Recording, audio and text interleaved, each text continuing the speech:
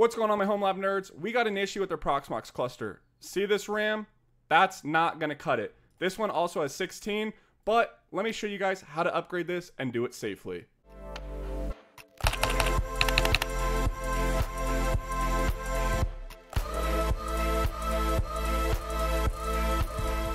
So the first thing that you want to do is go to any of your nodes that already have running machines on them, select it, go to options, and ensure that this is going to start on next boot by clicking edit, clicking check, and clicking OK. So that will do that. Do that to all your machines, and then once that's done, we can go up to the node, go to bulk actions, and bulk shut down. This will ensure all of our machines do not shut down abruptly. They go through the proper closing process. And now let's go upgrade our machines. All right, and just like that, these are powered off. I'm gonna unplug them, push them out the back. Let's take them over to the table and we'll get the RAM upgraded.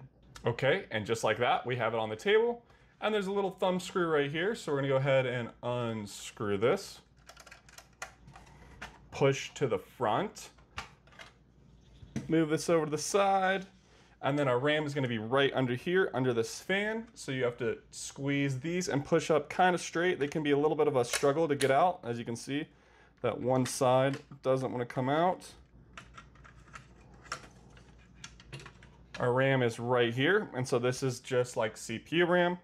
So you'll take your thumbs or fingers, you'll push out the sides, it will pop up, and you'll pull those out and set those to the side.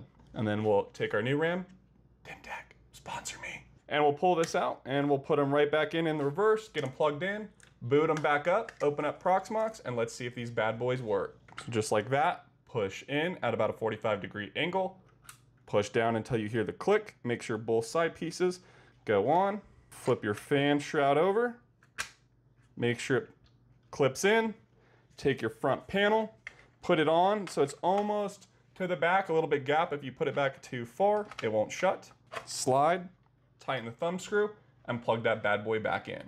Second to last step, come over, turn your machine on, and let's go over to Proxmox and make sure that all our virtual machines booted up. And just like that, we can see all our virtual machines booted back up after we powered it on, and now we have 32 gigs of RAM. Stay tuned and follow our channel for more videos and Homelab content just like this. My name is Abe. Thank you for watching.